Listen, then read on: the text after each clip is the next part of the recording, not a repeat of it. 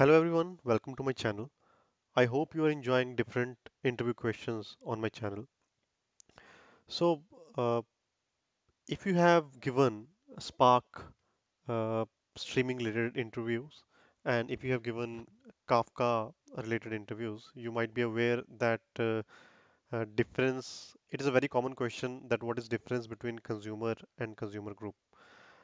If you are aware of Kafka architecture, uh, then it will be very easy for you to answer this question. This comes in a very basic category of questions of for Kafka. But there can be some situations when people can get confused while answering this question.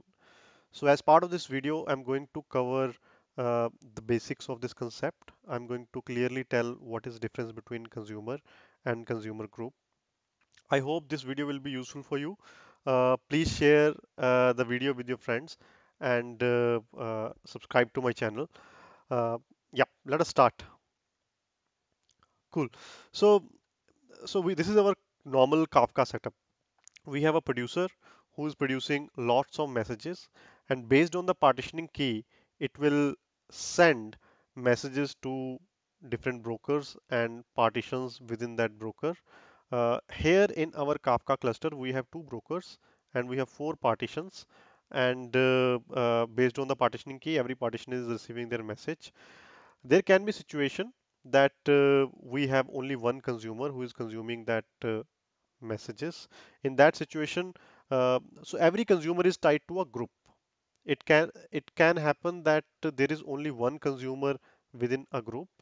So that consumer is the only guy who is consuming all the messages from the uh, all the partitions. So in this case, we are not pr- uh, processing the messages in a distributed way.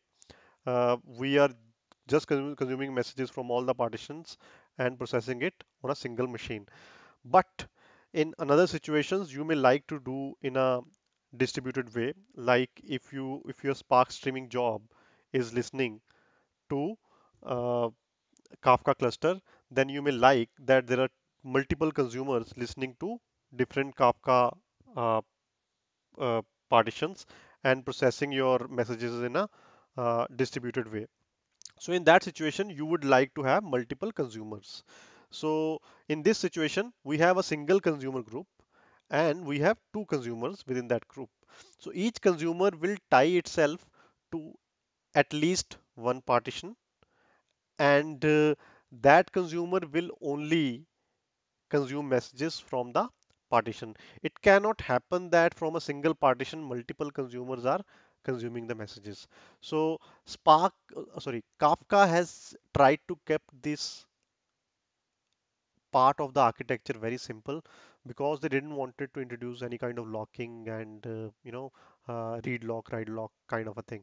So just to keep the things simple and avoid locking and synchronization kind of concepts, they have made a rule that from a single partition only a single consumer will be reading the message.